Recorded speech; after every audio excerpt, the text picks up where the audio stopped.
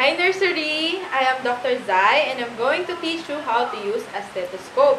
But first, we have to make sure that the parts are complete. The parts of a stethoscope are the earpiece, the rubber tubing, and the chest piece, which has the bell and the diaphragm. Now that the parts are complete, let's begin! First, put the earpiece on your ears. Then, place the chest piece over the body part you would like to hear. For example, the heart. Place the chest piece over the left side of your chest. Once you hear the heartbeat, you're at the right place. After using the stethoscope, clean it with alcohol.